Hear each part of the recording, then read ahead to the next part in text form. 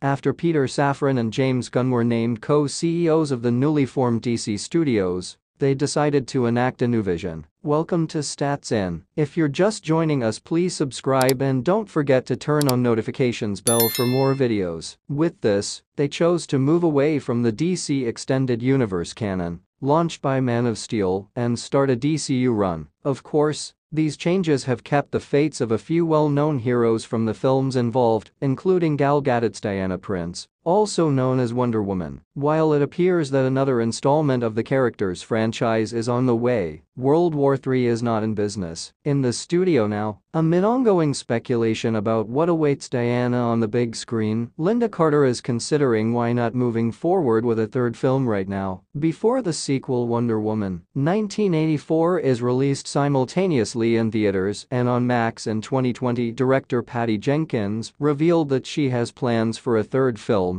and knows how the arc of the eponymous heroine will end. However, WW84 ultimately received mixed to negative reviews and made no impact at the box office amid the coronavirus crisis and due to the simultaneous release. Now, while the series remains in limbo, Lynda Carter told Yahoo Entertainment, which believes that DC and Warner Bros. They lack motivation to complete the story. I don't understand why the character isn't a priority for DC anymore. Yes, 1984 didn't live up to expectations, but Gal Gadot's Diana is still very popular among fans. The franchise has also built some goodwill over the years, despite the underperformance of sequels. When the first Wonder Woman movie was released, some considered it the DCEU's best film to date. He was actually a breath of fresh air, compared to the usual unlikely hero trope of feeling obligated to take responsibility for his powers. So I have to say I support Mrs. Carter on this. In December 2020, Wonder Woman 3 appeared to be making progress, as it was announced that Gal Gadot and Patty Jenkins would be returning for the third installment. It even seemed possible that Lynda Carter could have a role in the potential film after her appearance as Amazon warrior Asteria in this. After Peter Safran and James Gunn were named co-CEOs of the newly formed DC Studios, they decided to enact a new vision. Welcome to Stats In. If you're just joining us, please subscribe and don't forget to turn on notifications bell for more videos. With this, they chose to move away from the DC Extended Universe canon, launched by Man of Steel, and start a DCU run.